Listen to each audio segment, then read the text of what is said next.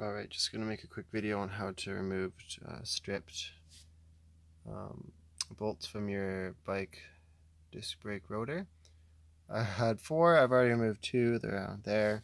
So what I'm doing is I am cutting, I have a metal saw here with me, you know, your typical metal saw, and then what I'm doing is I'm just cutting a straight right down the middle in the bolt. So I'll have 2 edges, as you can see here. There you go. You can kind of see how there's 2 slits. So basically, once you have 2 slits, you can grab